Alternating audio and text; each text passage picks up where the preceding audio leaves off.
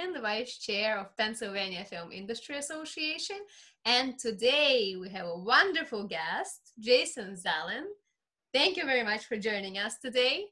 And Jason can offer so much expertise in this field, from VP of acquisitions to producing. You've done producing, and then there is business and legal affairs.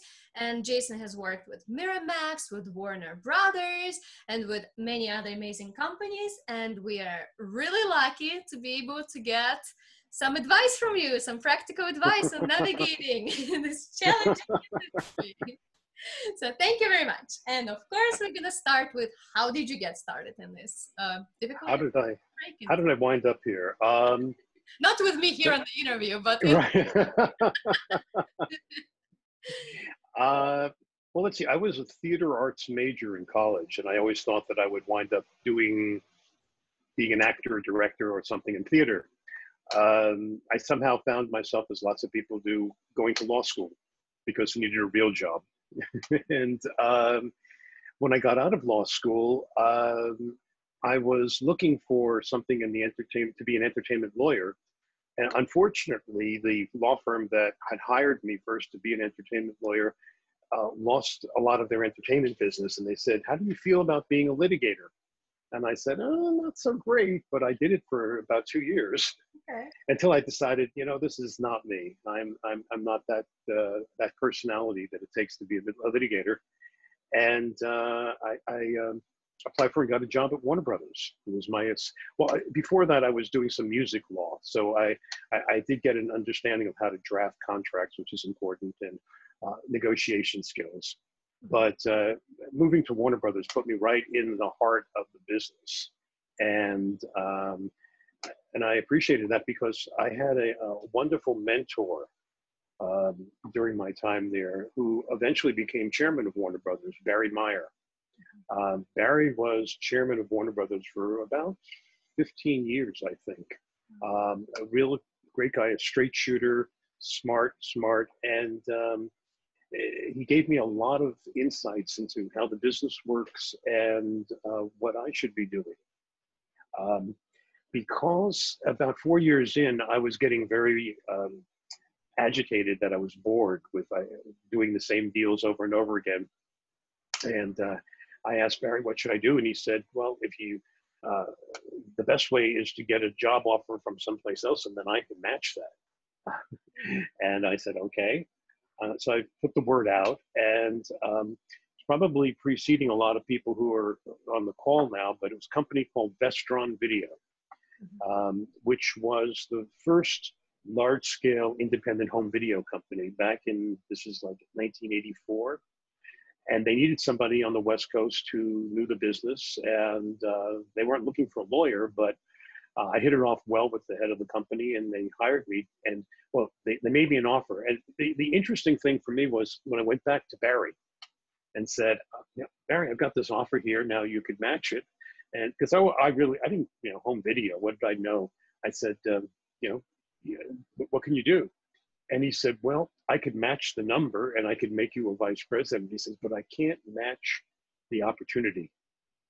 And this was important. He knew back then, in 1984. I said, "What do you mean the opportunity?" He said, This is home video. I mean, what is, I don't even know. I have a VCR, but what do you do with home video?" And he said, No.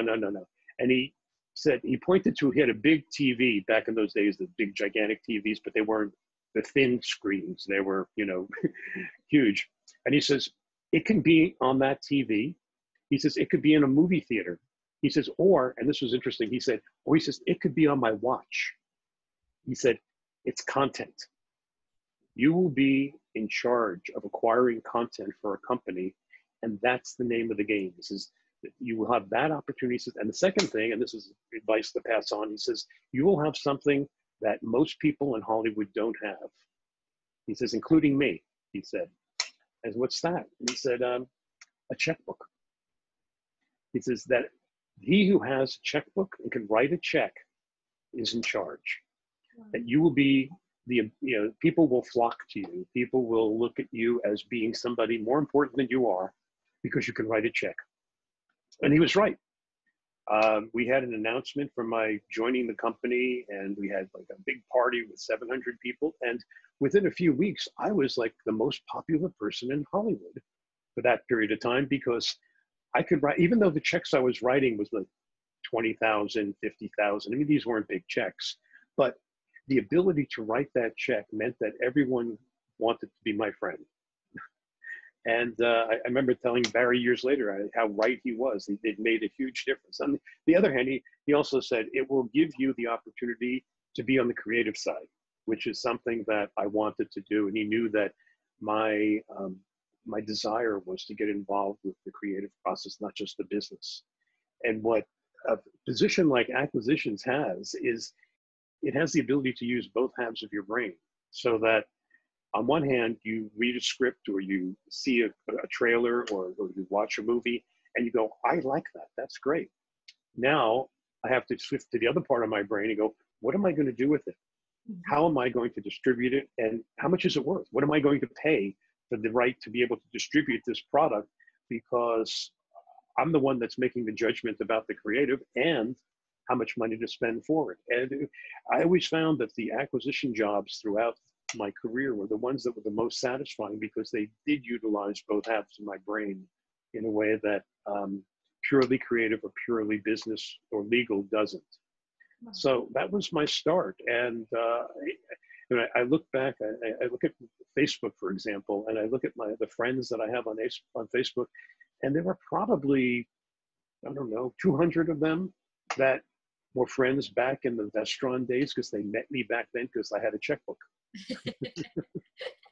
So that's sort of how I started in the film business, and then from there it was one job led to another. I've spent time coming back and forth between practicing law when I was when a company got merged. Like, I was running acquisitions for a company called Lorimar, which at the time was a studio, and we actually bought what was the MGM studio, now the Sony lot, and for about 2 years there was a big Lorimar sign on top of it, and we were doing a lot of stuff, and it was exciting being in charge of film acquisitions there.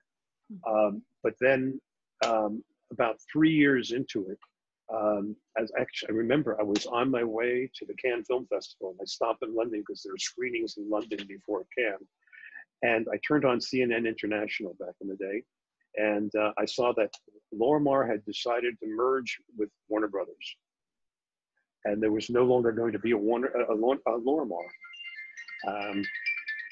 And I remember calling Barry when I got back, and I said, Barry, you didn't have to spend all this money just to get me come back. You missed it, yeah.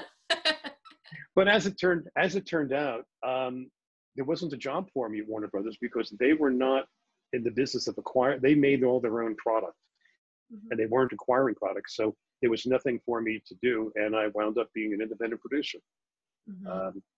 Fortunately, I had a contract, so it paid me for a couple of years. But that's how I wound up producing. Wow. No. That's a fantastic story where you have to recognize the right opportunity. Yeah, and I think the important thing is having a good mentor, or more than one. Yeah. That's somebody who knows the business, and somebody who can give you advice, and somebody who can open up doors, and somebody that can tell you not to do something that you might do harm to your credibility, your reputation. And I was lucky to have him and a couple of others that were there for me when I needed them. That's nice. Now that you've mentioned the VP of acquisition, the job that you really enjoyed, what are the secrets? What are studios looking for in terms of content? Well, it's a very broad question in a sense. I mean, back then I was acquiring strictly for home video. And years later, I acquired for theatrical, home video, television, all the different markets.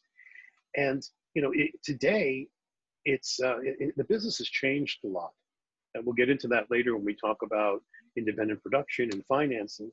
But if I were a producer, and I am a producer today because I'm still producing things, what I look at is the material that I want to make, and figure out who the audience is for that material. And based upon what that audience that I'm aiming for, the core audience, I mean, it could obviously cross over to other audiences, but if the core audience, look and see how do they get their content. And that's what's changed a lot, is that I have two sons who probably don't go to a movie theater more than once or twice a year to watch a movie. They do watch movies, but they'll watch them more often than not on their home screen or on their computer. And the kids today will watch a lot of their content on their phone, which I find crazy.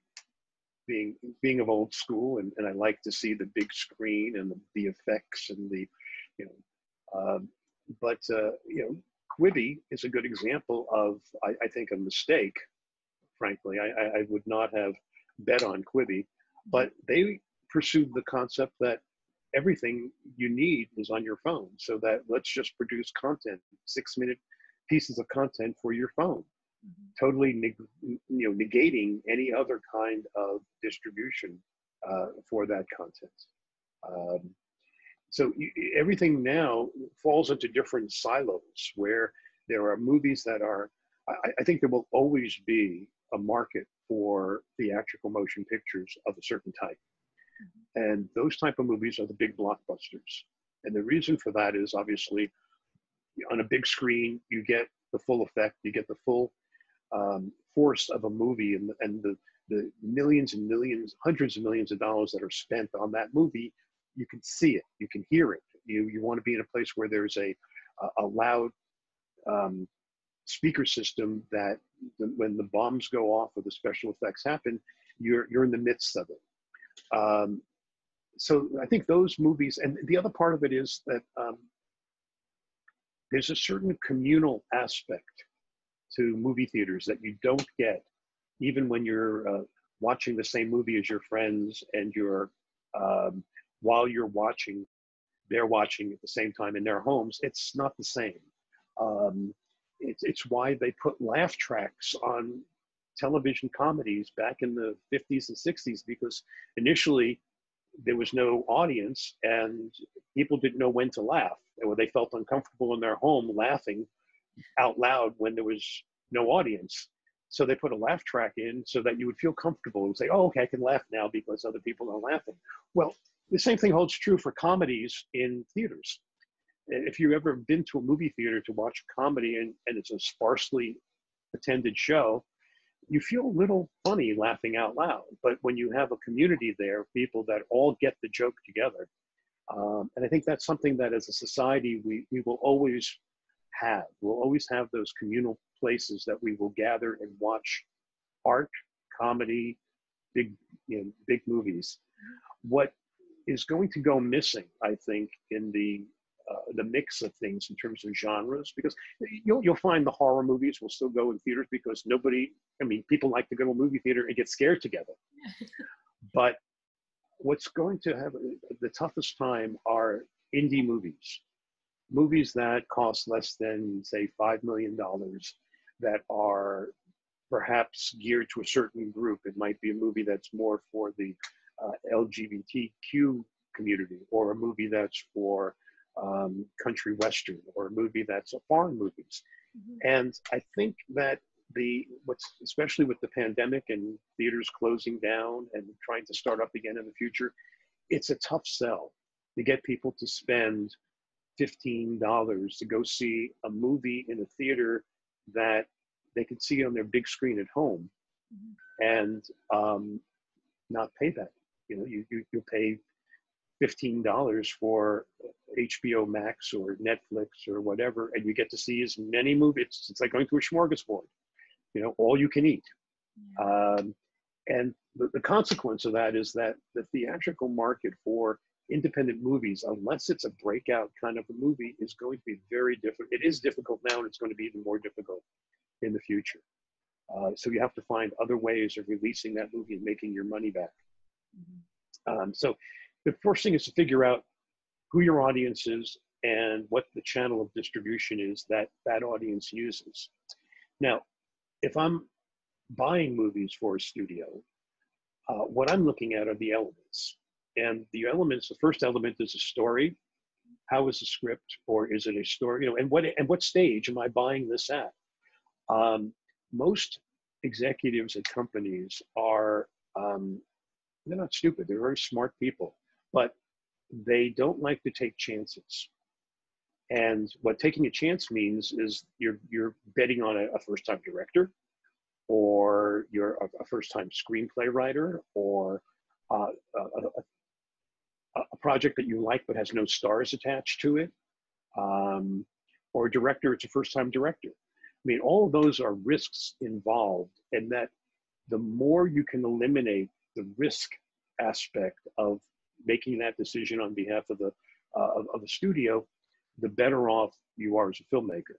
And that means that, first of all, the script should be final form. Don't send a script in that isn't a draft that you're proud of and feel comfortable shooting. It should be as close to a shooting script as possible. The genre, you know, there are certain genres that are much more identifiable. Then there are those that are crossover, hybrid, compilation type, you know, where it's sort of a dramedy. So that it's funny, and then someone dies. You know, those are harder to sell because they don't fall into a neat category. So when you're dealing with an acquisitions person, assume that they are looking for something that they can pass on to their boss, because they're not going to probably make. I was very lucky in my acquisition jobs in that I was the boss, and if I liked it, I turned to myself and I went to the business side and went, okay. You want to do this one? Yeah. And I would make that decision. Today, you have to go through layers. And those layers include running numbers. I used to run the numbers in my head, is what we call it, running numbers, where you would figure out, okay, I would make a little sheet and theatrical, and I'd make an estimate of what the rentals would be, what the box office would be, rentals would be, and how much I would spend on it. Then I would drop down to home video and how many DVDs could be sold, or how many pay-per-views, or, you know, and just I would make a list of all the different things and add it all up, and I would then figure out what I could spend on that particular project. Because if it didn't add up, you know, foreign, I'd have to put in what the foreign estimates were. And sometimes if I was working at a studio like Lorimar or Warner Brothers, I have a foreign division that I can ask and say, okay, how much do you think this is worth for foreign, for, you know, all these territories? You add it all up, you come up with a number, and you come back, and if the number doesn't make sense in terms of the budget, you know, and that's what I mean by you have to match the budget to what the expectation is. So a first-time director with his own script, with a cast that's relatively unknown, as much as I like the project, if the budget is $15 million, it's probably a no-go. If the budget is $1.5 million, I may take a chance. I may take a risk. I was at Village Roadshow when I got the script for Being John Malkovich. And I fell in love with it. I thought it was brilliant. It was one of those things where you read the script and you go, oh my God, this is a voice. This Charlie Kaufman, whoever he is, really has a voice that needs to be seen. And I made the pitch for it in the meeting because I had to get buy-in from the foreign people and from the home video and all the people together in order to make the deal. And even though the budget, I think, was about $2 million, you know, the foreign the head of foreign distribution went, I can't sell it. I said, oh, okay, well, then we'll cut that. And it got to the point where I couldn't buy the project because it was too risky, even with like a $2 million budget. So the important thing is to give the acquisitions person less questions. The more definite that you have, this is going to, and when I say more definite, the most definite you can be is obviously you've made the movie with independent financing.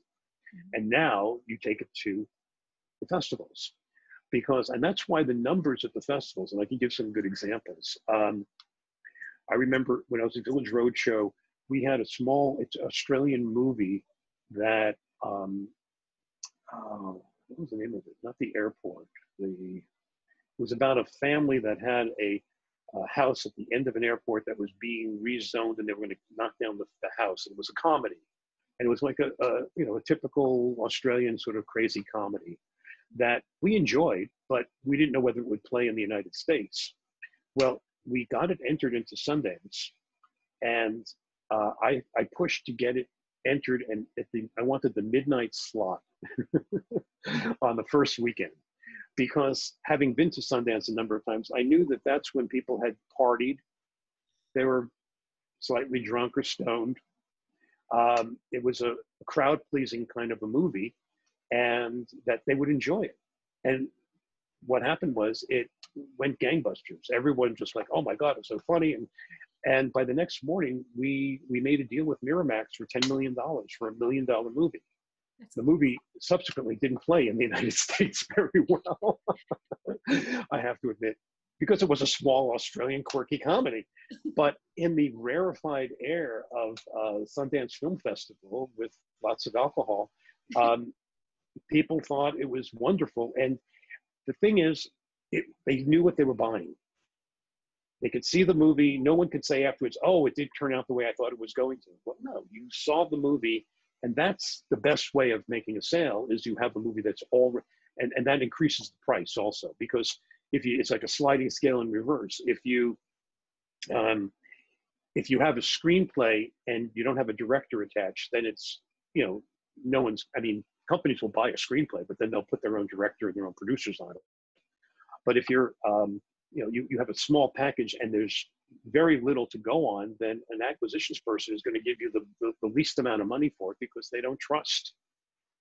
When I was at Miramax, one of the things we would do with projects that we liked, but we weren't sure how it would turn out, it would be marked for execution and review it. In other words, we were interested, we would follow it, but until we saw that it was going to actually be made and made in a way that was good, we weren't willing to take the risk on that movie based on the screenplay and a first-time director.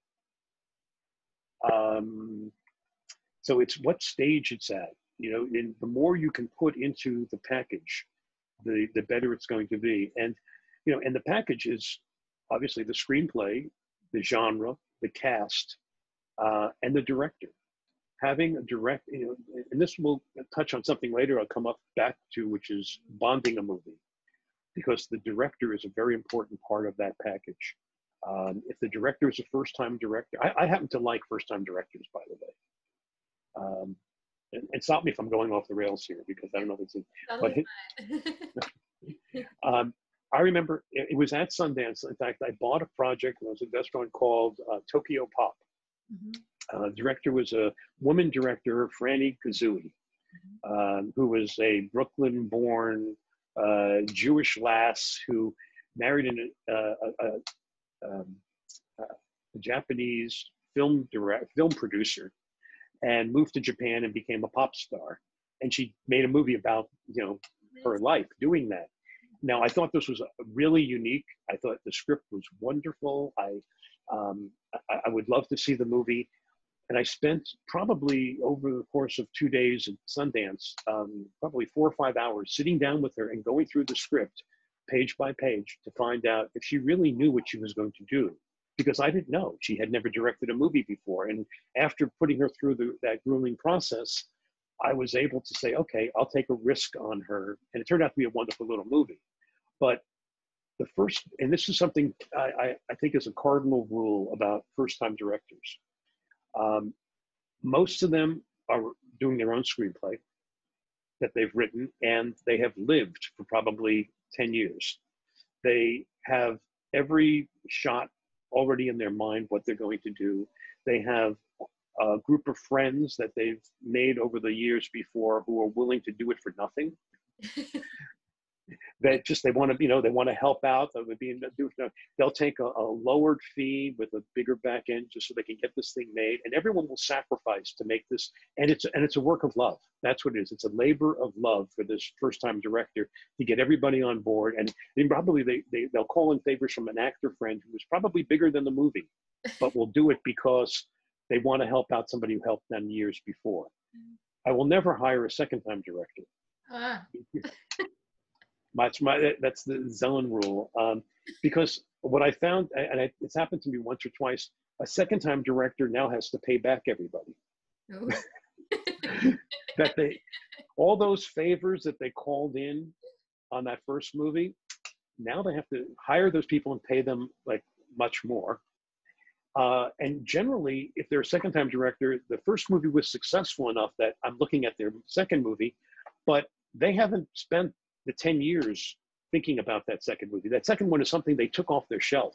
It's a script that they wrote in film school, and you go, oh, okay, here.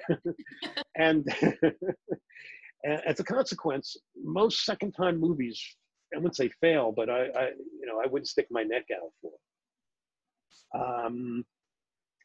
That's a good way to put it. See, you don't think this through, but now that you're describing this, it's like, having been through the process a couple times, yes, I see that you want to get the benefit of all the favors that have to be done in the first instance. So I guess the best thing to say is figure out what your genre is, figure out who your audience is, and put together as best the package as you possibly can. And if you can get it financed independently, then you have the most to be able to show. Nice. Thank you. That was great. That's a lot of guidance on what not to do and what to do. What to do. Yeah. So let's move on to the entertainment lawyers. You also mentioned the career of entertainment lawyers. So how do, because, smaller productions, they're not as familiar with the concept. So as companies get bigger, how can entertainment lawyers help production companies?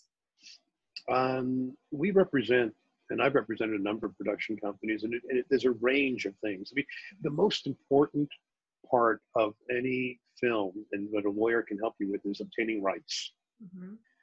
And that's crucial, because the last thing you want to do is to go down the road where you've done everything except you don't have a chain of title. That's good. And then they show the movie to Warner Brothers or Sony, and they go, this is great, we want it. And the first thing the legal department is going to ask for is, let's see the chain of title. And if you don't have a clean chain of title, you're going to lose the deal, because very few studios want to go back and try to clean it up, because what's happened now is maybe there were 2 writers and you only got the rights. You only got one to sign off, and the other one went on a trip and you didn't get him to sign it. And so, it's okay, don't worry about it. And now they know you have a deal. So what that means is that the studio is going to have to pony up more money to be able to obtain the rights from the writer you didn't get the rights from before. And they have you over a barrel because you can't make that deal. No studio is going to go forward unless the chain of title is absolutely clean. And there's insurance that you can get for it, but the insurance company is going to make sure that the chain of title is clean. So I think the first and probably the most important thing that a production lawyer can do is to make sure that the chain of title is correct. And that means if it's a life story, those are tricky. It may, you may have and there may be multiple parts to the chain of title. Usually are. So say it's the life story of somebody, and it was a magazine article that was written about. You need to get the rights make sure that the rights that the magazine writer got include film rights. Because if they don't include film rights, then you have to go back and get the rights from the person whose life story it is and the people around them. Now you've gotten that, and now you have to get the rights from the magazine writer, because if you can't just get it straight from the life story, because there may be things in the magazine article that you want to include in the movie. And even though you can have an argument made that if you got the life story and you have a new writer that writes it without seeing the right, that it's separate and apart, but most studios and insurance companies going to make sure, well, it became publicized by this story, get the rights to the story as well. So those are the important things you need to do. If it's a screenplay, you have to make sure that you're obtaining not just the screenplay, but that sequel rights, because what if you're successful and you want to have a sequel to it? Oh, you got to go. Now going back and trying to get the sequel rights after we have a successful movie is like, forget it. It's, I want to represent the writer at that point, not the studio, because the writer has the leverage if it's a successful movie. Could you imagine if you know any of the Twilight series, if they only got one? Yeah. What do you? So that's an important part of it. You want to get remake rights. You want to get spin-off rights. You want to have, and you want to make sure that the rights are good for not just the theatrical, but for all forms.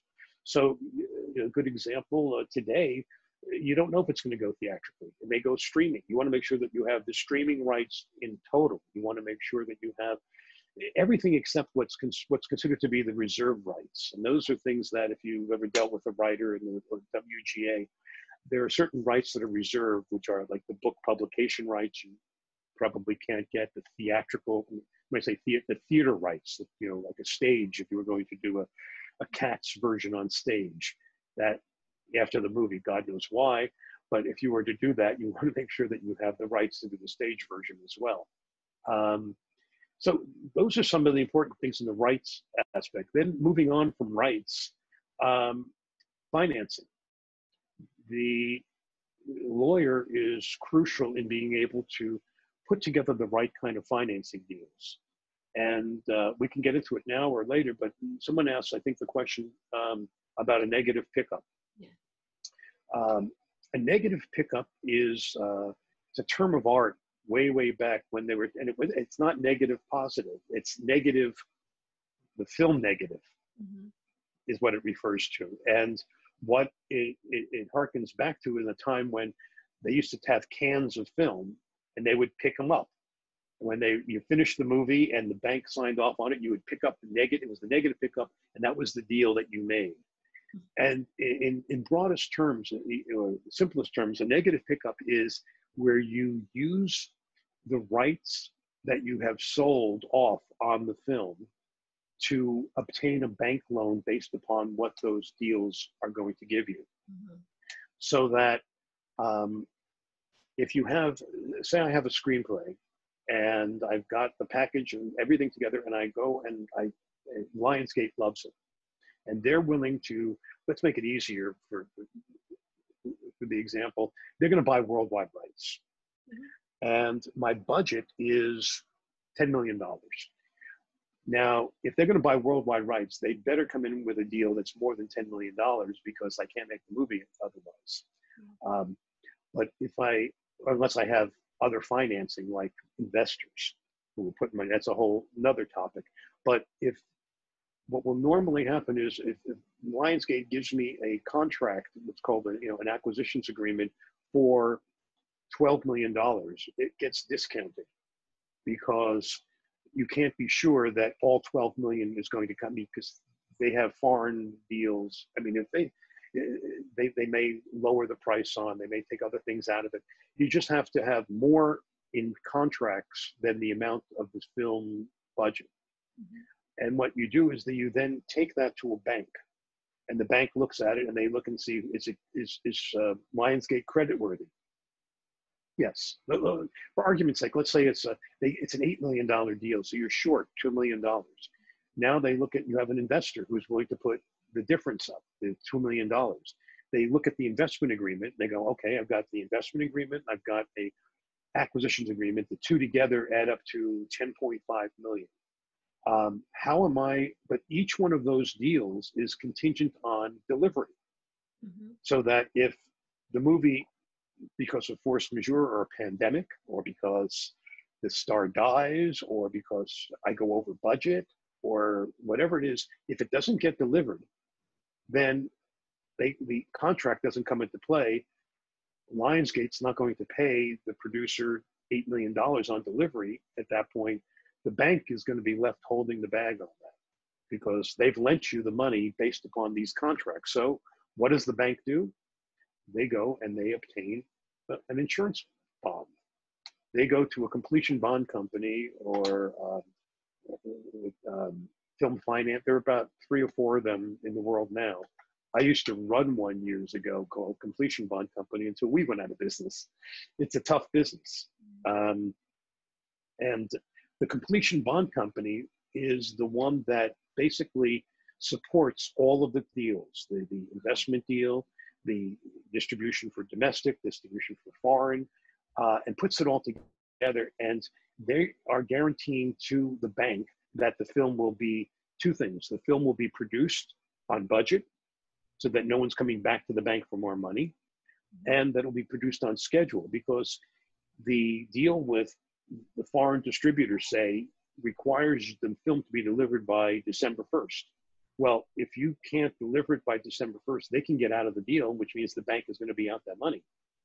So it's up to the bond company to oversee the production and make sure that the budget is right, the schedule is right, and that this is actually something that is going to be delivered on time and on budget, so that the bank can get repaid its money. So it's a crucial part of the negative pickup process, is having a bond company that basically is the glue that holds it all together. And they have a major agreement called an inter-party agreement and that gets signed between Lionsgate and the foreign distributor and the investor, all sign on saying that if this happens, so that everyone knows where they are in the pecking order in terms of money coming back, what happens if there's a delay. All those things get ironed out in that agreement, and you need a lawyer for that, obviously. Lawyers, you also need a lawyer for what's called production legal, because there are probably anywhere from 20 to 100 contracts during the course of a production that need to be signed. And that's all the cast, all the crew, all the locations, all the rights, distribution deals. All these things come under the context of a production legal. And then the third is distribution. You want a lawyer to be there to make the deal with Lionsgate, to make the deal with your foreign distributors, to make the deal with Netflix or whatever. I guess a long way of answering your question is that lawyers are probably needed, unfortunately, at every step of the process. Yeah. You may not need them for premiere, but you should invite them. Yeah.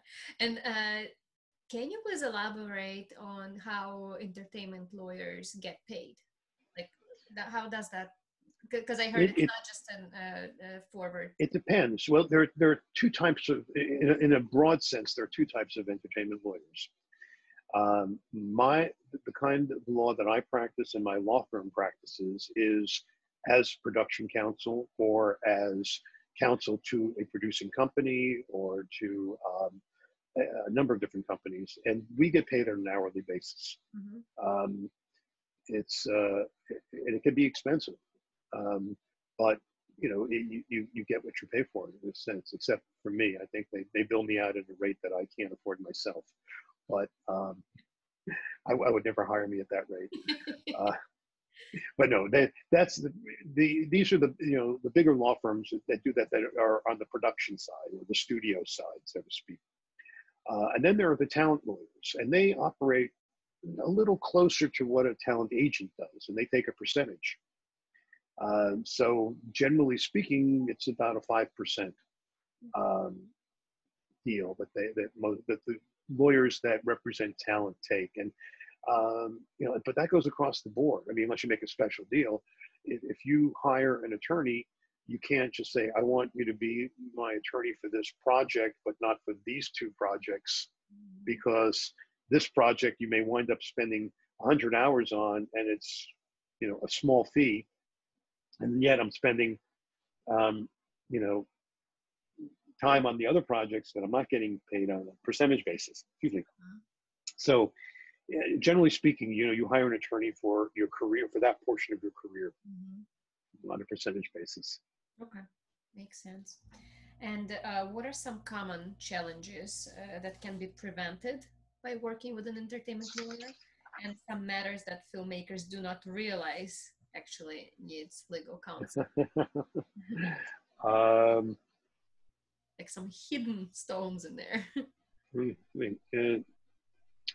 Well, it depends on what you are in the process. I mean, if you're a producer as opposed to a screenwriter, you want to make sure that you are, what a lawyer is going to help you is to protect your rights, to protect your reserved rights, to protect Your ability to do other things may protect your exclusivity. If you're an actor, director, I mean, the studio may want you to be exclusive as an actor for a period of time, and you may want to have the ability to do certain other projects that don't conflict with the one that you're doing. If you're a producer, a lawyer who has been in production is your best bet. Someone who has, in fact, been a producer is a good idea, because they know what the tricks are. They know what the issues that are going to come up. It's important that you have somebody that will ask the tough questions, and not just sort of, because producers don't like to ask those tough questions, because oftentimes the answer is no. But and producers, and I would, the advice I would give to producers, in fact, one of the questions here later is advice, and one of the things is don't take no for an answer as a producer, because you will hear a lot of no. But you do need to have a lawyer to be able to say no at a certain point, because if you go cross, if you were to use rights that you didn't really have the right to use, you're going to get in trouble. And you might get away with it the first time, but chances are you're not, especially if you're successful. It's almost, do you remember the movie The Producers? They were counting on being unsuccessful so that no one would look into their financing. Well, you don't want to be that kind of a producer, because you want to be successful. But if you're successful and you haven't dotted the I's and crossed the T's, you're going to find yourself in a whale of trouble down the road when you didn't listen to your lawyer who said, don't do this. Yeah. And what were some biggest changes that were caused in this field? Well, we've gone. And by the pandemic as well. I'm sorry? Generally, at the time and by the pandemic as well. Right. Well, there are two issues. I was going to say, well, let me share my screen for a second. This is a chart of distribution. This going back probably 10 years. I mean, when I first was in the business, this holds pretty true for back then for many, many years, where all these film production, television production had similar ways of being distributed, if you can follow this. And there was a theater, you can buy it in your theater, you can see it through your television, you can see it through your cable, or you can see it through your set box top. And what that allowed producers to do was you had various ways of obtaining revenue. And you would add all these different revenue streams. Unless you made an overall deal, you would add all these revenue streams together. And that's how you would come up with your budget. What has changed in the last, it was sort of going in this direction. And I think what's happened is, let me find the other one. What's changed in the last few years, and especially lately, is this is the way it looks. Oops, didn't come out. Why did that work?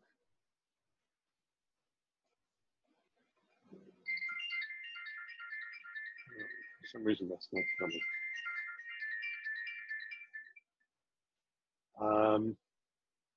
Now, what I was going to say is that this whole area that's in the middle here is one that is changed to be streaming.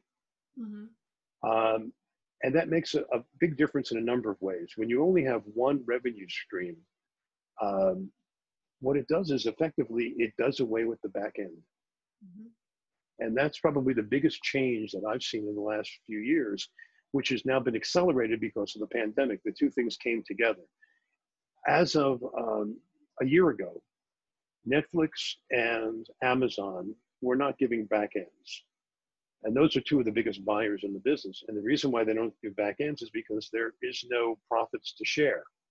It's not like a pay-per-view where every time it happens, you get a dime, you get $1. It's not like rentals for video. It's not like downloads. It's not like going to the movie theater and paying for a ticket. You pay $15 a month for the privilege of getting as many movies as you want. And while Amazon and Netflix know what you've been watching, the producers don't. Mm-hmm. So they may have an inkling that, you know, their film was very successful, so that the next time they make a deal with Netflix, they may ask for more money. But the fact is that there isn't a back end.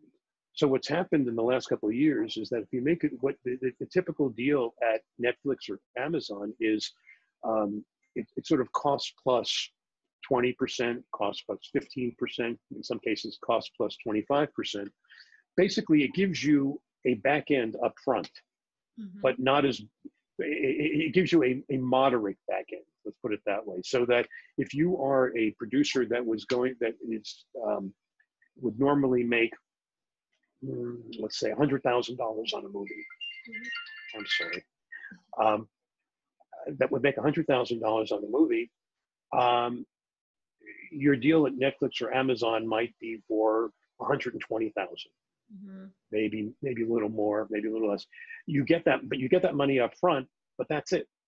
There is no further income coming off of that. So they can use it for even if they sell it to somebody else, you're not going to see another dime from them because they bought the whole kit and caboodle, as they say.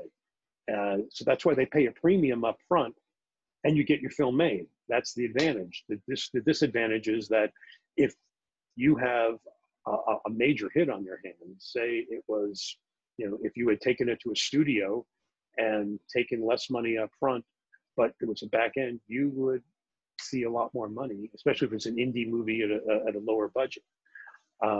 Now, what you're also avoiding, though, by selling your project to Amazon or Netflix is audits, so that you don't have to chase your money.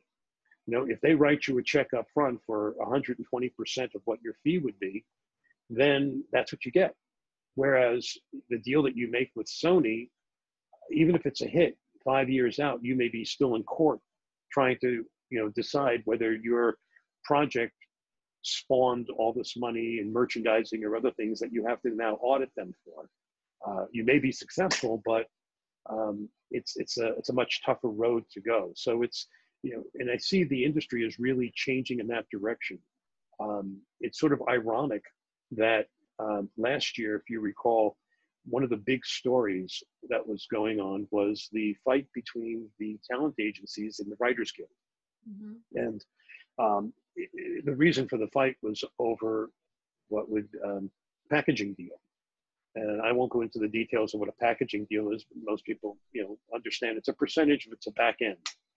And it basically caused a rift in the industry for a year. I think they're now probably solving all of them. I think they're all probably solved. But the fight is over something that will not exist probably a year from now, because packaging deals are contingent upon contingencies, and there are no contingencies when you're dealing with Amazon or Netflix. And what's also happening is that Disney, and I'm not sure if Warner Brothers yet, but a couple of the studios are trying to see if they can do the same thing and just cut out net profits. So I think that's probably the biggest change from a legal point of view, what's going on. The other reason why you need a lawyer right now is because of the pandemic, and you need someone to sort through all of the protocols and all the rules and make sure that you are up to speed on dealing with what the SAG requirements are, because they're the union that handles most of it. But it's also below the line too. You want to make sure that you've got a safe and healthy environment in order to shoot your movie. Yeah, it's definitely challenging right now with all those regulations, not just legal ones, but generally, you know, it's such a it's I've been to probably 2 or 3 different seminars going through the protocols and what we can do and how we can do what we need to tell our clients and how they can do it. But what it's also done is, and this is something for producers to understand, is that it probably adds anywhere from 10% to, I'm guessing now, 30% to the budget. in order to satisfy the protocols, whether it's having a bubble, a hotel that everyone stays in for 2 weeks before the shoot and stays in together, and policing it. And it's, you know, it can be done. A friend of mine just came back from Bulgaria and they shot a movie there. Now, I don't know if Bulgaria was quite up to speed with what SAG-AFTRA wants, but you know, it was, they shot the movie. Yeah. So it can be done. Telling me about that. Maybe it's the same friend. That's oh no, Bulgaria has become the biggest, I think, the capital of European filmmaking these days. I heard. It's beautiful too. So a lot of beautiful locations. All right. So the talent deals. You brought up talent deals. So what should filmmakers pay close attention to when negotiating talent deals? I think the most important thing is how close you are to production, and schedules are really the most important. You know, I mean, negotiating for the fee and all that's within a range. You know, they quote what their previous quote is. You go, no, I'm going to this, and you have arguments on the dollar figures. But the things that can bite you are scheduling, and that's something that the bond companies are going to look at if you are bonded, look at carefully, because you know, you have a day out of days, and you have your schedule set up, and you know exactly what's going to happen the first week, the second week, the third week. And you want to make sure that your actors, you have enough carryover, because if there's a problem, especially in quarantine now and in COVID, you may be delayed by 2 weeks. And so the question is this force majeure? Now, contracts are trying to exclude force majeure from an occurrence that will keep you from having liability, because and the insurance companies are, in fact, there's a lawsuit, you know, just now, where a filmmaker had a contract that they entered into with an insurance company last year to go through, I think, October this year. And because the film kept getting postponed due to the pandemic, normally what would happen is you can renew your insurance. So 2 weeks before the October 1st date, you would call your insurance broker and go, we got pushed back in our schedule. I want to push this. I want to extend for another 6 months. And they would go, sure, no problem. Well, not now, because when they entered into this, there was a force majeure in the contract. Now they're saying, we'll extend you for 6 months, but we're going to exclude force majeure. Wow. Meaning that you don't get covered if the two of the cast get sick and we had to close down the production for 2 weeks.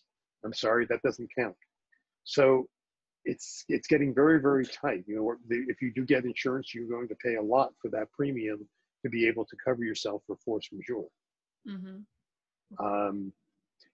But the schedule is important, because people may have, now, maybe they're not working as much today because of the pandemic, but in the past, and hopefully in the future, you have an actor that only has a window of 6 days because they're on TV series and they have a hiatus and they have to get back, or they have to be for another movie shooting someplace else.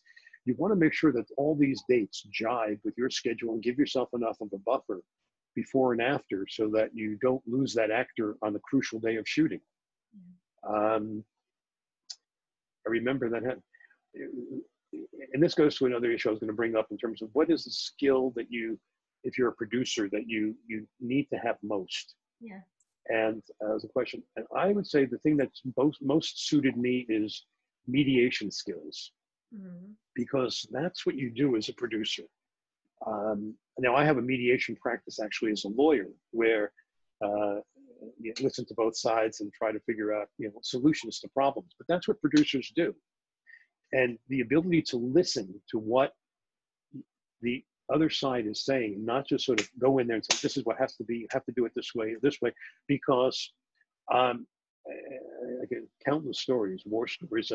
One of the first picture I set up for production in Vestron, this was back in like 1985 or 6, we were doing.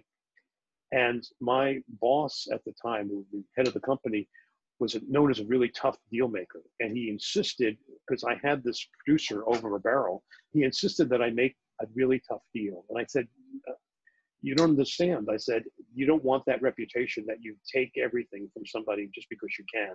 You want to leave some money on the table so that they have a stake in this as well. And he said, no, no, no, let's just lock up that deal. He's stuck, he's tied up, he can't do anything, let's do it. And I said, you'll see. And when we got into production, the producer had no incentive to cut costs or to keep on schedule, or he didn't care at this point. And we wound up spending an additional $1 million on the movie. That was budgeted $1 million. It cost $2 million, which should have been $1 million, because we screwed the producer on that. We weren't listening to what would make sense. It's quite and that's an important. Yeah. It's an important part. When I was at the Bond company, do I have time for a quick story? Please, yes, that's what we're here for. I was overseeing the production of a movie called Shortcuts, Robert Altman movie, which it turns out I love. But Altman was known as being an irascible type. He was gruff, and he wanted things his way, and he was not an easy character to deal with. And I was the suit, because the Bond company was seen as the, I'd come onto the set when I come there and I'd be wearing a suit, and it's like, oh God, we have to listen, to him. Well, this one day I was visiting my, I had a 3-year-old or 4-year-old at the time, and it was this preschool. And it was sort of a Montessori type of a preschool where they have the parents come in and watch as the teachers deal with the kids, and dealing with conflict, and having them, listening to the kids, and having them do things in a way that, was very, very, protective of the kids' personality and all. And I learned a lot in that. And what I did is I took what I learned in that class, because I got a phone call while it was one of my first cell phone. I got a call from the head of the company saying, we have a big problem on the set of Shortcuts, and it's in town. Can you go there now? So I ran over there, in a house in Ladera Heights, I remember, and I get in there, and like, oh God, here's the guy with the suit coming in. And I saw Bob Altman. He was like behind one of the cameras there, and he had his headphones on, and it was like steam was coming out of his ears. He was so upset with something. And I go, oh, this is going to be a problem. And I remembered what I learned in that, that preschool class. And I went over to him, and I put my arm around him, and I went, Bob, I could see you're having a really, really hard day. And he went, yeah, I'm having a really, really, this is there. And I said, yeah, I could see that. I said, maybe we should take a time out. And he goes, no. I said, let's go over there and let's talk, Bob. He goes, okay. I said, and I listened to him, because directors and creative people, I found, are like 3-year-olds. They want to be heard. Yes.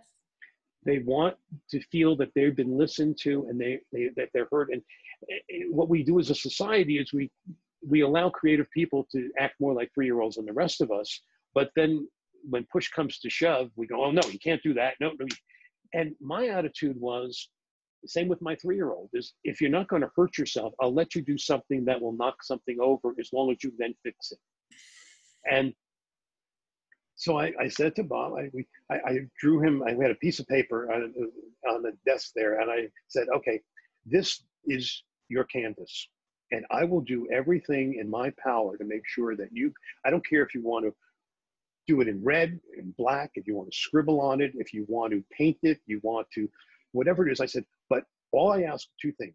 I said, one is that you don't go outside you don't paint the walls, you paint everything. This is your canvas here. And that is like your budget.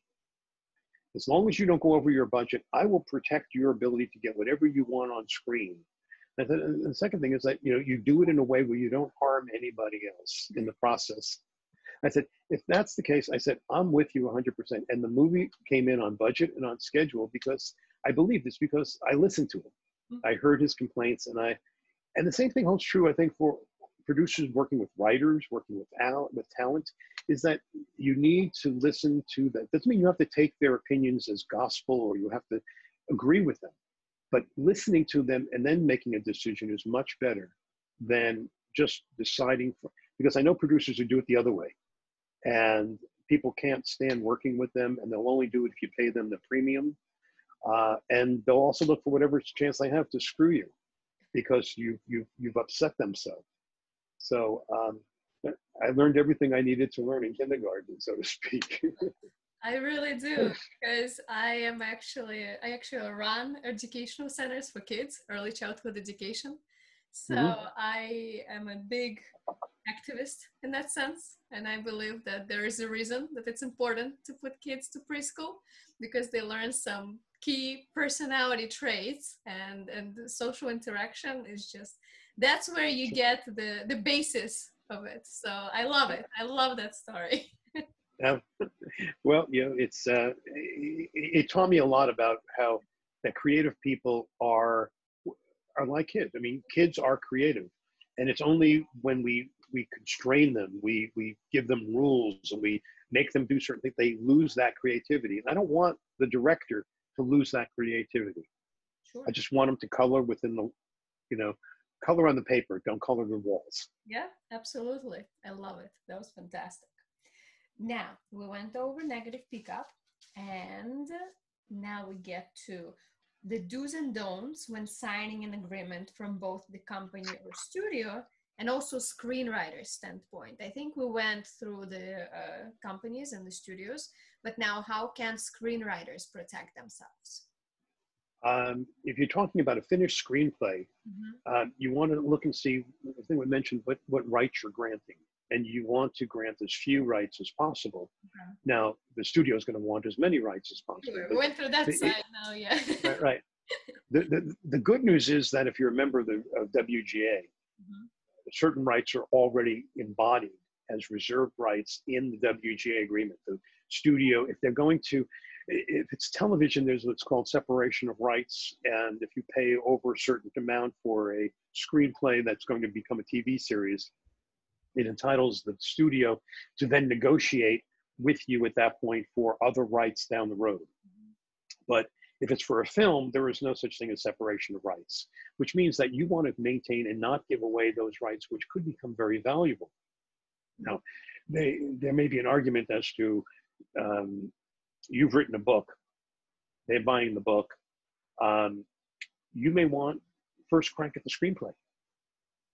I think that's an important thing. If my client had just written, in fact, I bought a book years ago, which hopefully one of these years I'll make into a movie called Killing Pablo. It was a bestseller in New York Times and all that. And that's a whole other story that'll go in my book about how this business works. It was literally the Wizard of Oz. Go out and get me the broomstick of the Wicked Witch of the West and come back here and we'll make your movie. But in that case, I liked the fellow who wrote the book, Mark Bowden. Mark had also written a book called Black Hawk Down, which was made into a movie about 3 years before that. And he wrote the screenplay for Black Hawk Down, which they then threw out. I don't think they even looked at it because they had a screenplay writer in mind, and the screenplay writer didn't want to look at he didn't want to do a rewrite. He wanted to do an original screenplay. So he never looked at Mark's screenplay, which when I read, I said, this is a good screenplay. He's a good writer. So I hired him to do the first draft of the screenplay for Killing Pablo. If I'm representing a writer, or I am a writer, I want that opportunity. Because you're never going to get it on a screenplay that doesn't have that as a backdrop. In other words, since you own the rights to the book, they can't make the movie without you.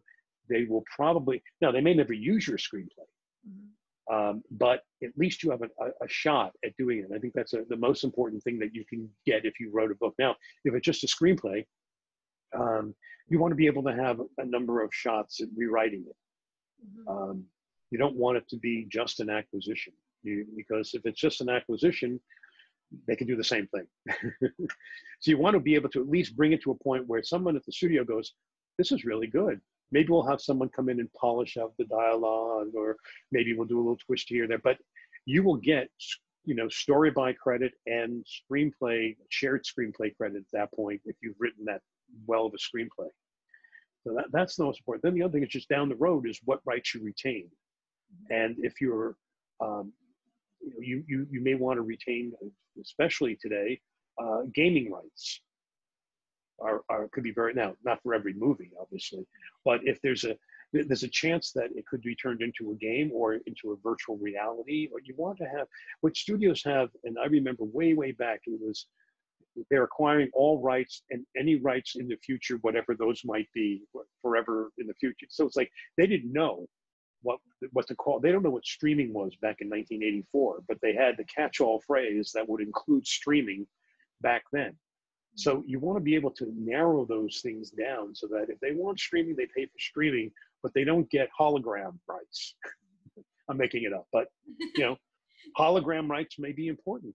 In fact, I was just talking about it yesterday with somebody where I'm on the board of a theater, and we're live streaming performances that are done in boxes so that people can see it. And I said, well, it may not be so far in the future but you can do holograms, and that people we laugh now, but it could be a year or so from now that holograms, you could see a stage performance in your own home when you sit back. You want to keep those rights. Yeah, that's true. Merchandising, very important. I know the attorney at Fox, who, when George Lucas was doing first, he had done one movie and he was doing Star Wars. That's right.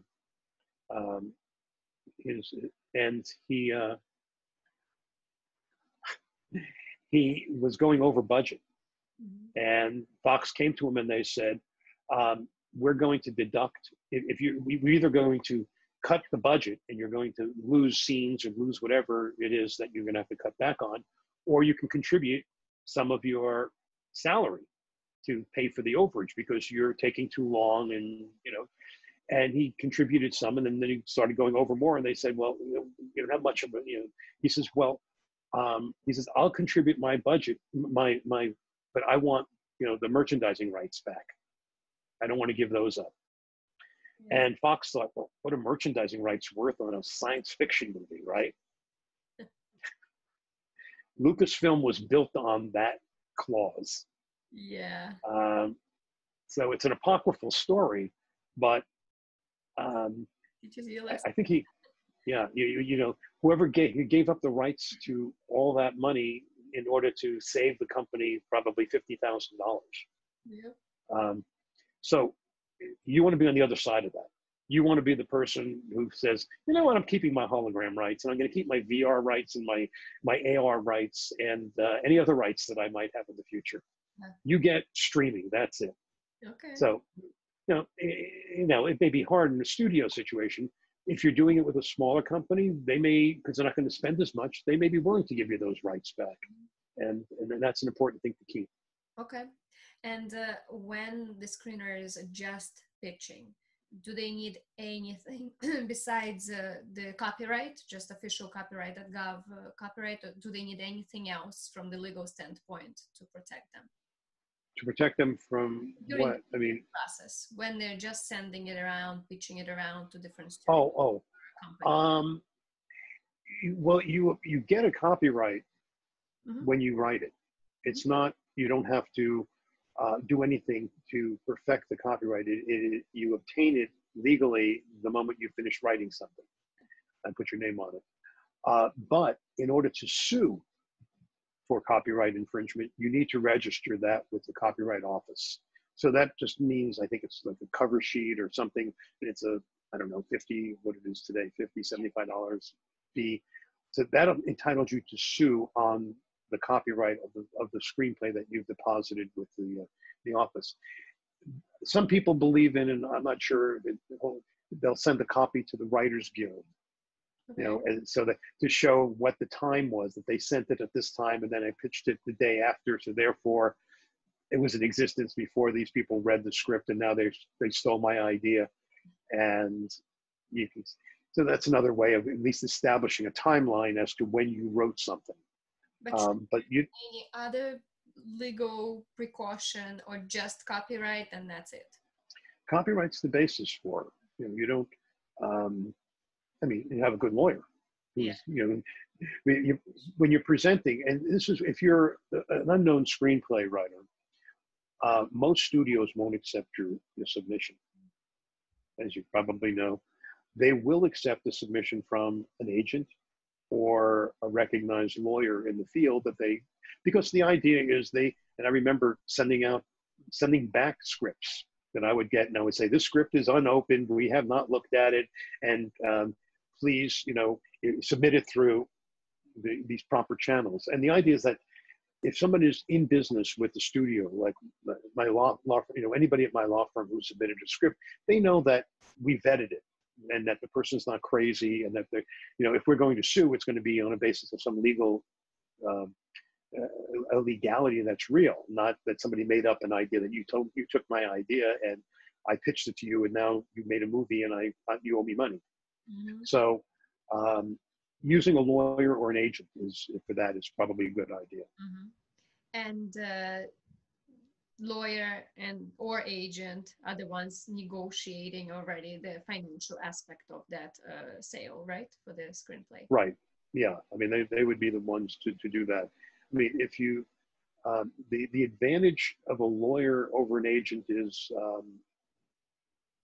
probably that they're cheaper, in a sense. I mean, if an agent it depends what kind of a lawyer. I mean, if you're on an hourly basis with somebody, and it takes a long time, it could be more money. Mm-hmm. But if the agent sends in the screenplay and they come back and they offer you $150,000, then the agent collects $7,500 off the top. Mm-hmm. So, you have to sort of balance it out and see, at what level this is, what are you hoping to get, and, what kind of protections you need. Mm-hmm. Okay, makes sense. Now, how do you effectively arrange film guarantees? And that was one of your specialties. It's important to have a film guarantee if you're an independent production. Because I would never, I can't imagine an investor putting money into a film without having that guarantee, because the guarantee does not guarantee the movie's going to get distributed. It doesn't guarantee that it's going to make money. It just guarantees it's going to get made. And that's, you need that to trigger probably the contract with the studio or the foreign sales agent or whomever. So you want to make sure that it gets delivered on time and on budget. So that's why you need the guarantee. As a bond company, the red flags for me, let's see, filming on water. Okay. That's always a tough one. I'm not saying, now this is not to say you can't do this, or just saying, if you just think of it, the red flags that come up, you have to resolve the issue, knowing that, okay, they're going to be shooting on water, but it's going to be in Malta, and it's going to be they have a special stage there in Malta that lowers and raises the water level, and it's all controlled. It's not like you're shooting on the high seas, someplace where you could lose a ship or a person or something. So you want to make sure that it's contained. Shooting in water. Children are always, because not just do they, that they don't perform well, but you have to have, for example, if it's a baby, you have to have the twin baby, because you can only use a certain number of hours. If children have very limited hours, which means you have to structure your schedule around the kids. You have to have someone on board who is a teacher that's a chaperone for the child. It's just a lot that goes with having a kid. And so it's not, these are not, like I said, these are red flags, just saying, okay, how are we taking care of these issues? Special effects. Mm-hmm. Oh, you can't just have, and I'm putting $40,000 into special effects. No, I want it broken down. I want to know what your deals are with the particular houses, who's doing what, how long is it going to take, what is it going to cost? Because special effects have a way of getting out of hand. Mm-hmm. Oh, we want another lightning shot in this one, and and then all of a sudden the budget doubles because of special effects. Kids, special effects, what else? And just the health issues that we're going through now, just to make sure that everything is, the protocols and that are being followed and watched. So that's how, you can go to more than one film guarantor and just see, because they're generally in the same range, but some of them are more lenient. And I would some people look upon bonds as being a necessary evil. that, oh God, I have to get a bond. Oh yeah, I want someone that's going to lay low and leave me alone, and we're going to shoot in Bulgaria so they won't have anybody there. And you know, your bond company should be your friend, because it's almost like having another producer on board, because they're really worried. They're the ones that are going to. And from a bond company point of view, the people that I look at most are the director and the line producer, not the person who's coming to me, who's the executive producer of the movie, who's put together the deals and saw the product. No, I want the person who is going to be on the set every day. And those people have track records. We had like gradings on all the line producers in the business when I was at the bond company. And we know, oh, we had a problem with him 3 years ago where he got drunk and that those stories stay with you. So you want a line producer that the bond company trusts, so that the budget is a real budget, that the shooting schedule is a real shooting schedule, and they work with them on that. Now, on a director, there's some directors who have a reputation for being a pain in the ass. And, it's not that you can't work with them, but you want to make sure that your director has a good relationship with the bond company, because they're the ones that they have to sign off on it. First-time directors, goes back to what I said before. They want to make sure that the line producer and the UPM and everyone around that first-time director is really, really solid and good, because you're counting on them on a daily basis to make sure that that first-time director doesn't have a freak out when the shot that he had in mind can't work because the building is too close for the boom to, what do we do? Well, you want someone who's seasoned, who's going to go, you know what? Let's reverse the angle. Let's do it this way. You go, oh, okay. You want somebody like that on the set who's going to be able to do it, not the friend of the director. And let's see what else. The most important thing is you want to avoid a takeover. Because what happens when the bond company takes over is they cut the movie to ribbons. That extra day of shooting that you really wanted because you wanted to get that close up in the scene. No, not going to have that. Right. Remember that tracking shot that you were going to have with a giant boom that was going to, no, not. We're going to shoot that on roller skates now.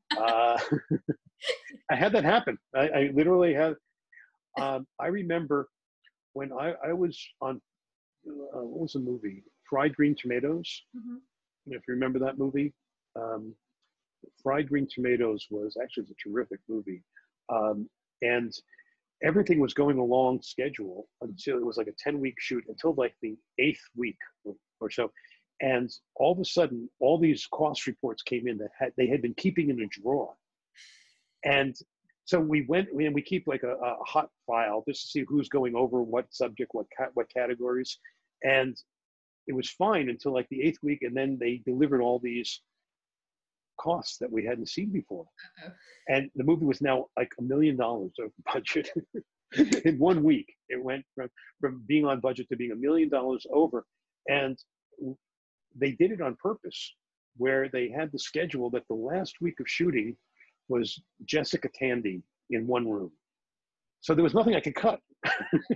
I mean, how do you save money on having, an 80-year-old actress sitting in a room reminiscing for, that was the last week of shooting. And so my boss at the time says, well, we're going to cut everything out of post-production. We're not going to sweeten anything. We're not going to allow extra music. I have to get back claw back that $1 million somewhere, and we're going to cut it. And I got a call from the head of Universal, who was a friend of mine at the time. And he says, Jason, this is a really good movie. Don't ruin it. And I said, I read the script. It's a really good script. It's a great movie. Just come in and see what we've done. So I'll show you the dailies, show you some, dailies. And I went and I saw it. And I said, yeah, this is he said, so what can you do? How can you keep my boss from cutting everything out and ruining this movie just to save the money? And I said, well, let me see what I can do. And I went back to her and I said, I'm going to make a deal that's never been made before.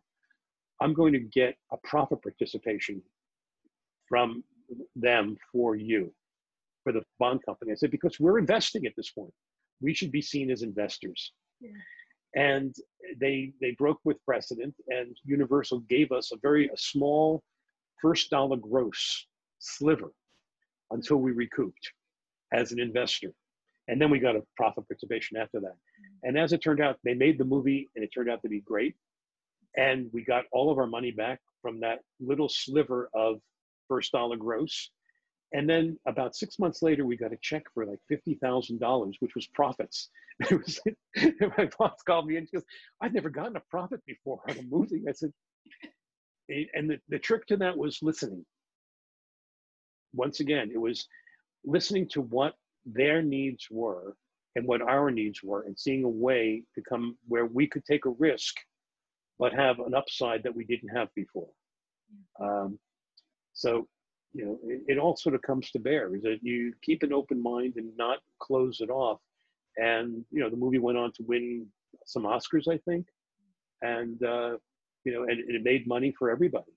But, you know, we could have just choked it. Yeah. And, you know. Thank you. That's inspiring.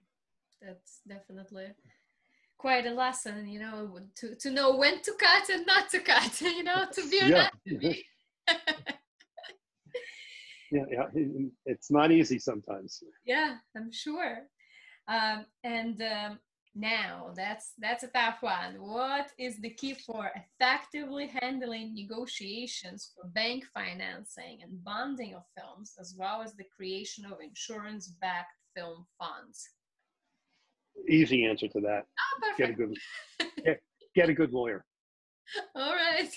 I mean that because it's, even though I've run part of a bond company, I've made these deals, I don't consider myself to be an expert in any one of these deals, to the extent that the people who are, you know, the person who's representing the bank just does bank financing. The person who is doing the bond, he just does bond company stuff. The distribution company has obviously somebody who handles just distribution deals. You want somebody who has experience with all that. You don't want to do it yourself. It gets very complicated. Like I said, there's an inter-party agreement between all the three sides. You want someone who's done it before and who knows the people, because it's the same lawyer who represents Comerica Bank over the years. The same person represents this bond, and they know the shortcuts. They know how to, you know, to get to the end without killing each other and making a fair deal.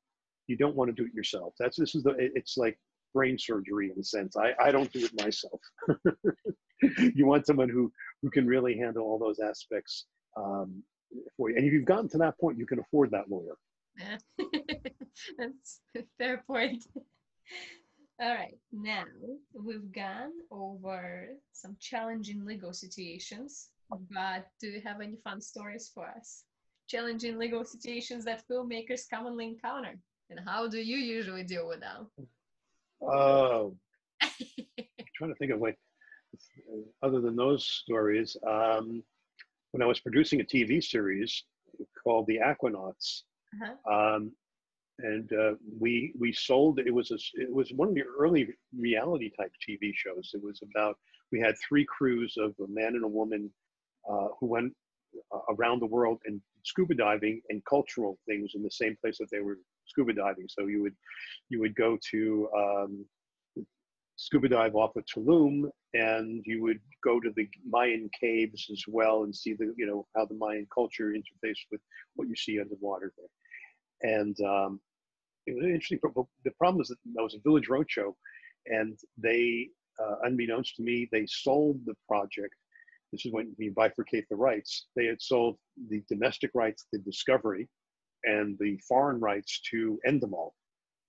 And those are 2 very different companies in terms of their attitude. And so we wound up having to shoot a number of the scenes 2 different ways, especially when they were not underwater. The underwater stuff was fine, but was because Endemol wanted all the women to wear their wetsuits with it zipped all the way down.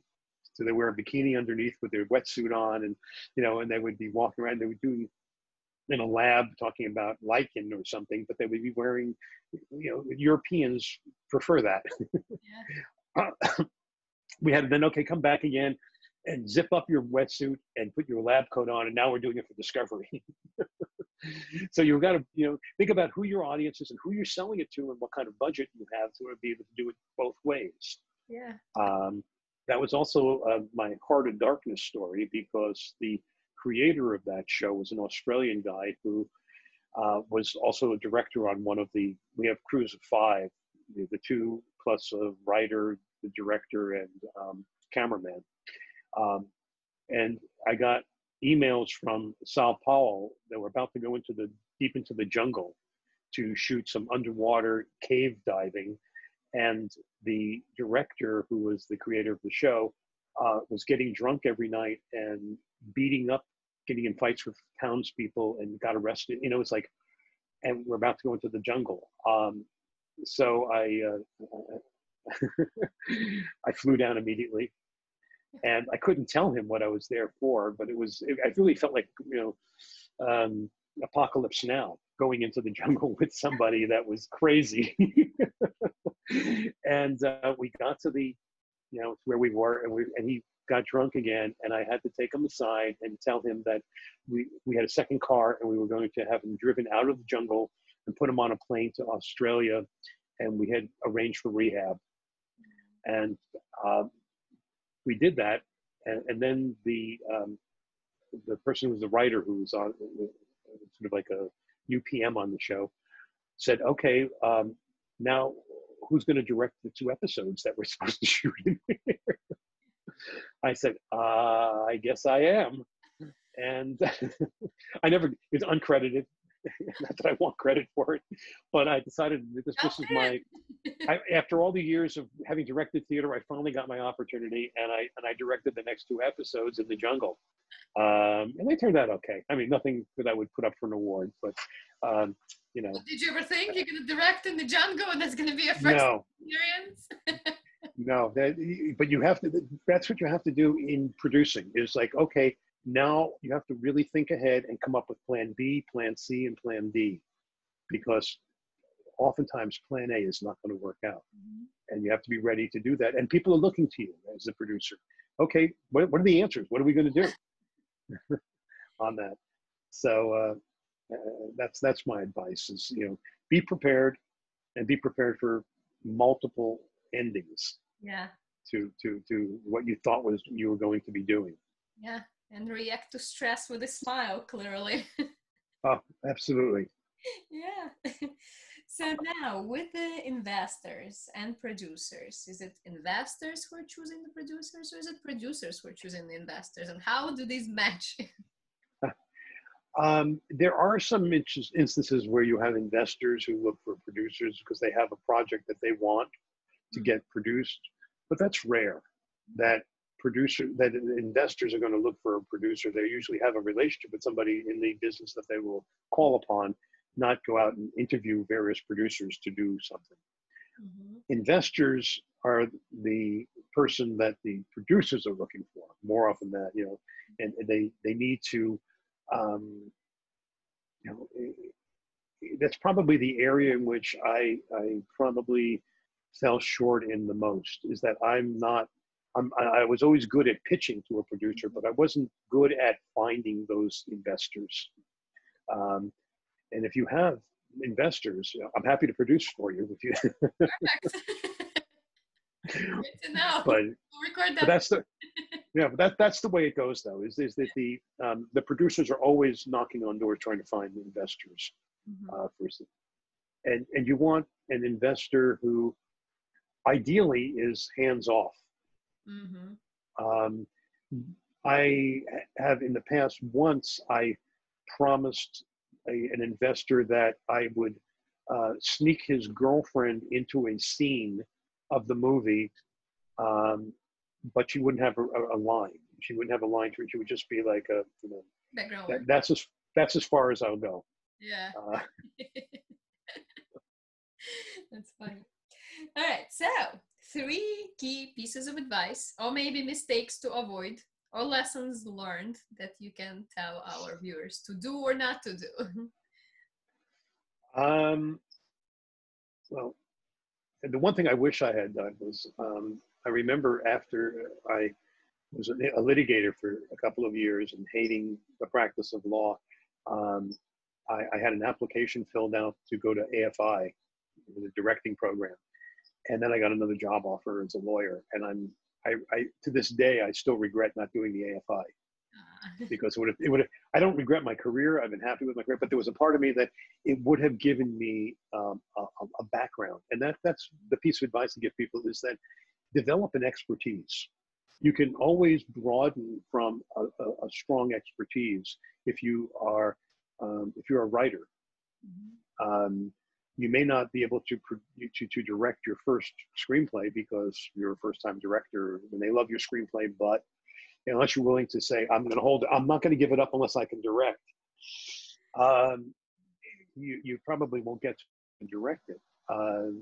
So you want to develop an expertise in something that you can parlay into other things. My expertise was being a lawyer, and it helped me. But when I left Warner Brothers to go to Vestron and be head of acquisitions for Vestron, I didn't tell anybody I was a lawyer. And that was a deep, dark secret that I had because, I mean, there were people who knew that I was, but by and large, I didn't tell people I was a lawyer because I had this impression that people viewed lawyers as being non-creative. And I didn't want people to say, well, I can give you my screenplay or I'll show you my film, but who is going to look at it besides you because you're not creative? So, now today, I don't think it's as much of a problem, but it is important to have an area that you can fall back on and not just fall back on, but is your entree into the rest of the business. Whether, if you're an actor and you start to write because you want a good role that you're not seeing, you can then say, okay, you can use my screenplay, but I have to be that actor in that role. The same thing if you want to hold on to directing, if you're willing to find the investors and find people that believe in you. I don't know how many since acquisitions is not a big thing these days. I don't know how many people will be willing to invest in somebody who's never directed before. I mean, everyone has to be a first-time director sometime. You can't skip to your second film, but it's finding the right situation with the right company, the right screenplay, and the right package of things that will allow you to direct your first screenplay. Okay. Anything else that I have on my notes here? Oh, find trusted mentors and advisors. And these are people that will tell you, no, you don't want to do that. Or will say, let me make a phone call for you and I'll see if he's available. Those are the things that will move you up the ladder much, much quicker than trying to do everything on your own. Help others because it'll come, those are the people that you will call on for your first directing gig. And participate in the community. Be part of that people know that you're around, whether it's, even if it means taking a job that may be below you, it's being on a set. You never know. It's the propinquity, I call it, the propinquity theory, that if and I probably have. Let me think. I can think of 2 jobs I've gotten in the past. I remember I was in between work and I was covering for somebody, a lawyer that I knew who was going to the Cannes Film Festival. So I was sort of holding down his practice while he was gone. And when he came back, I came into the office to brief him on all the things. And while we were briefing, he got a phone call from somebody, and I can hear he was recommending somebody for a job. And I said, what was that all about? And he goes, oh, Betty called me about, they're looking for a head of the completion bond company, looking for somebody who can, run the. I said, well, why don't you recommend me? He goes, are you interested? I went, oh yeah, that sounds like something interesting. So he called her right back and I got the job. But it's that ability to be in the room that allows you to have that access to possibilities. I like to say that, people believe in having lightning rod, lightning's going to strike a lightning rod, but you've got to put out 1,000 lightning rods. And that's the best way to make sure that lightning will strike. One of them. Absolutely. Being active being in the right place at the right time, not being afraid to talk to people, 100%. Right. Oh, and don't take no. Huh? Now, if it's your lawyer saying don't do something, That's because they're different. telling you to protect you. But if it's a good example, I'm producing a documentary right now Mhm. that's based on the Fountain Theater, what I'm on the board of, did a program last summer called Walking the Beat. We took 10 kids, mostly kids of color from LA city schools, Mhm. teenagers, 14 to 18, and we took 5 LAPD cops Mhm. and we put them together. They all volunteered, but we auditioned them and we put them together, and we had a construct of a play that they would perform, but they had to write it for their own parts. They each had to make it their own. And they worked together for, I think it was about 8 weeks of coming in for 4 or 5 hours a day, working with the cops, with the kids, and getting to know each other, and exercises, and then and directing. Anyway, it went over that period of time. It turned out to be a fantastic program. The performances were knocked everyone out. It was touching. It was heartfelt. It was trust. It was, you felt it was a healing process between cops and kids, seeing each other as real people. Mhm. Well, we were doing it this summer again. We were going to try to repeat it with different kids and different cops when the pandemic happened. And we said, okay, we have to postpone it until next year. But that gives me more time because I decided what we want to do is do a documentary based on that. I don't know if you've ever seen a documentary, Cheer, Here, yeah. on Netflix with the cheerleaders. And Yeah. I want to do something like that where you set it up and then you show the progression. You show kids in their lives in their homes, the cops in their lives in their homes, how they interact, what's going on, and the pitfalls, and then culminating in a performance.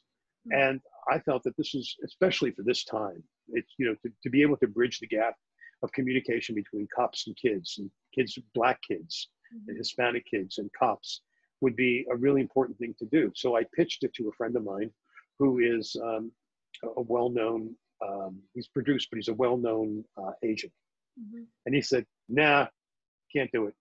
I said, what do you mean you can't do it? It's perfect. And he goes, it shows cops in a good light, and no one's going to buy something about good cops right now because, we're looking at all those other things that, cops have done, and when we put false light on good cop shows, and, I don't see it. It won't sell. And I thought about it for a second. I said, thank you very much. And I said, I'll send you the link when it's done. And I'm not taking no for an answer because he was looking at it just from the narrow point of view of what might sell. And he heard from other people at studios that we don't want good cop shows. But Mhm. this isn't a good cop show. It's how you frame it. You Mhm. don't look at you. This is a show about communication. This is a show about community. This is a show about trust. And Mhm. if you frame it that way, it doesn't fall into the category of, oh, I'm rejecting all good cop shows. Mhm. And that's the lesson that producers and young people need to have, is that just because someone says no, they may be saying no for the wrong reasons. Mhm. They may not understand. They may not get it. Oftentimes they don't get it, Mhm. or they want the easy way out. And it may be a little tougher to, okay, repackage it in a way that people will understand. But you shouldn't take no except from your lawyer who says don't do it because of legal reasons. Yeah. Other than that, keep on trucking. Yeah. Okay. Believe in your craft. And to end this fantastic webinar with just so much that we've learned. Thank you. So to end this, whom would you like to nominate to be our next speaker to share words of guidance and help aspiring filmmakers and actors make it in this world?